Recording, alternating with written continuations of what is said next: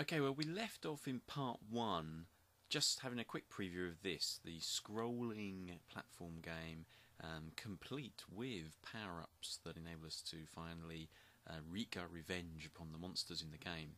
Let's look at how we actually did the scrolling, and the first thing we did was implement a new layer class. This replaced the texture 2D used on levels, and it contains a scroll rate for both horizontal and vertical scrolling. And we'll use that data in our camera calculations to work out how far the back layer moves. But you can see there in our level class we've just altered the type of that array for our layers from texture 2D to layer. Okay, let's look at the scrolling detail. Now, in the draw method of the level, we are now calculating the layer's movement by using a camera position, and the camera is really just showing how much of the background is going to be visible. The backgrounds are in fact 3 times the length of the default screen of the game when you put them all together.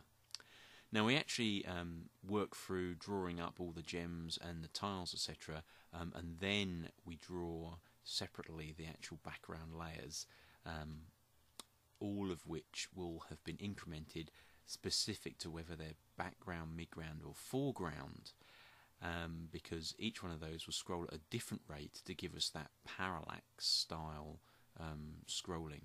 Now that calculation is all done using layer details, but in the scroll camera method. And scroll camera method is completely new. We have a hash if for the zoom, just so we look further afield on the zoom than we would on the Xbox and Windows. That's further afield in our graphics context.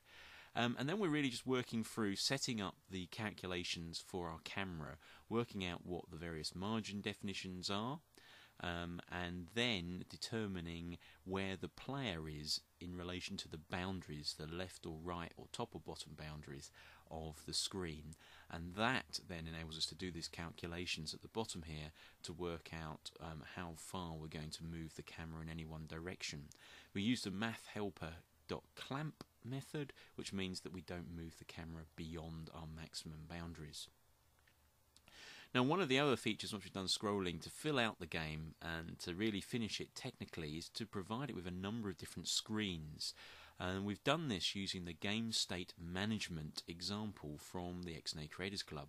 So you have a screen manager now, and this manages a stack of screens that are in play being displayed.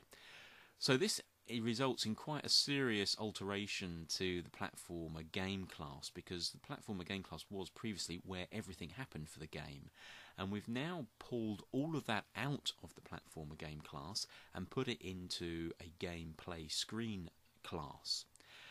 The platformer game class is now just set up really to load up the screen manager, add it as a XNA component to the game, and then to load up the first screen. So you can just see the screens are a composite there. There's a background screen and a main screen. Now all the gameplay functionality, as I said, has now moved into this gameplay screen, which is of type game screen from the screen manager classes. And really all I've had to do is move across the gameplay methods, load content for example, handle input, load next level, all those different methods have just come across to this new class with very little modification. I first thought I'd end up having to do a lot of changes, but in the end all I have to do is make a few mods.